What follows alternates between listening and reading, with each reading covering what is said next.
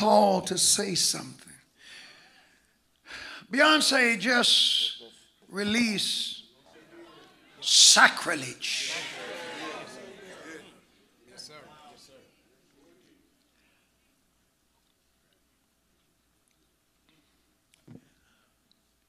The only thing I can account for some of this stuff is somebody done sold their soul to the devil.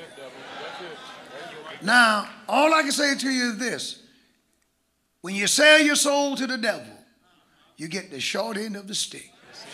But this piece of trash that's released, and she named it Church Girl.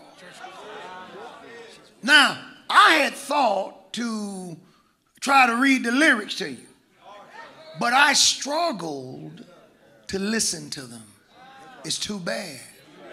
It's too bad. It's not for public consumption. It would be a desecration if I read this.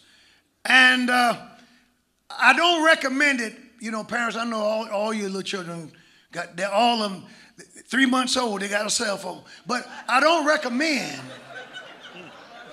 that you let them listen to this. It's the worst. Am I right? It's the worst. You can't get and to sample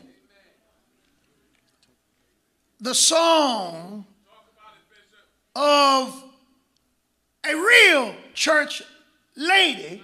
Yes, sir. Tweak a clock. I don't know whether she knew what she was going to do with the song or not. She knows she's not saved. I don't talk about anything that's not public. Yes, sir. Anything that's public is fair game. Yes, sir. And I pray to God that a stiff denunciation of what she did, yes, sir, with that song is put out. It shows that we're not speaking up.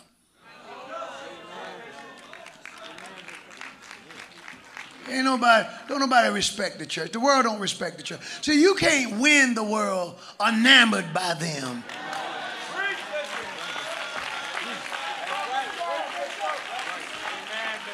I'm just so proud that somebody want to use my music. What do you mean? You're one of the best in the world. You're preaching, sir. You're preaching, sir. You're preaching, sir. We sing for Jesus. I tell you what did help me. Marshetta just released, where is she at? Released hers. And that's the one you need to buy. That's the one.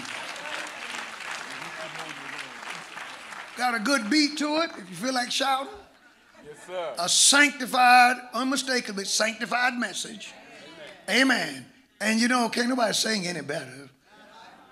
But to show this kind of disrespect for the church, and what's sad is this, there will be church people who will defend it. But let me tell you something. I'm not bothered by those who defend that kind of garbage. I'm bothered by those who say nothing. You're the ones who angers me. Am I right?